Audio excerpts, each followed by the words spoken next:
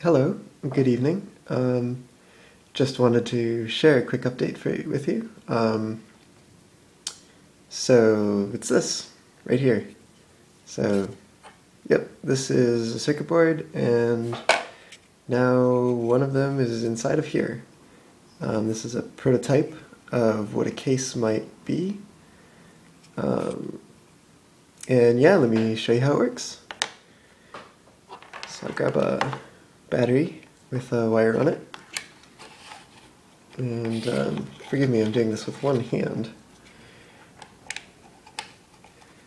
But I can snap this down onto the wire. And if I grab a motor here,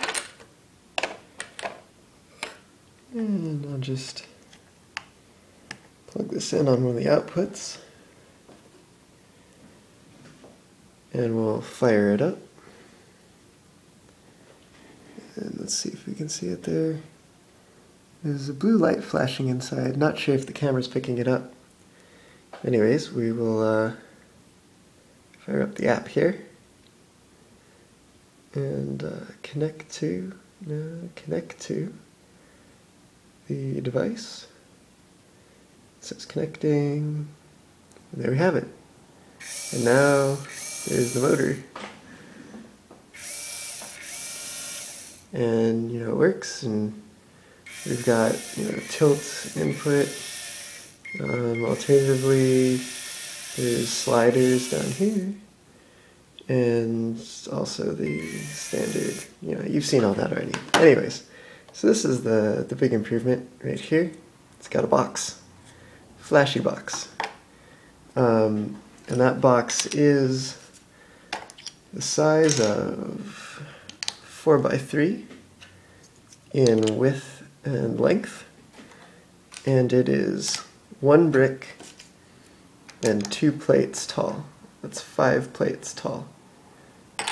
So you see, put that right side by side. That's a perfect match all around. So that is the size of it. And now you may be asking, well, where are the technicals, right?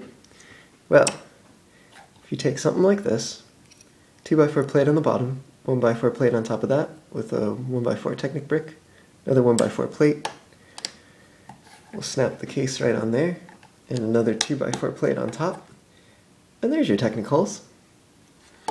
Now, we can do some pretty cool stuff with that. You can throw another Technic brick on the bottom, another Technic brick on top, right? And you can cross brace it really easily. Or maybe this isn't quite what you're looking for. Then, excuse me for a moment.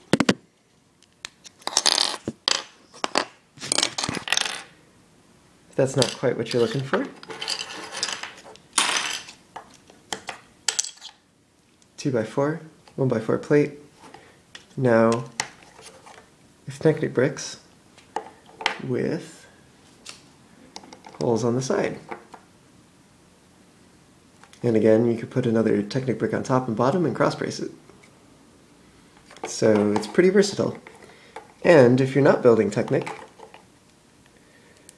then all of this comes off, and you're left with that 3x4 by 1 2/3.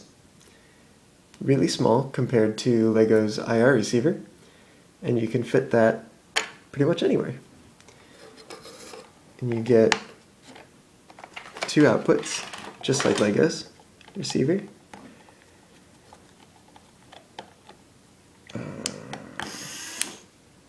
Here we are.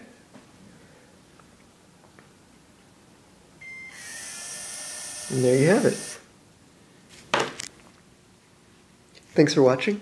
Comment, let me know what you like, what you dislike, and subscribe for future updates.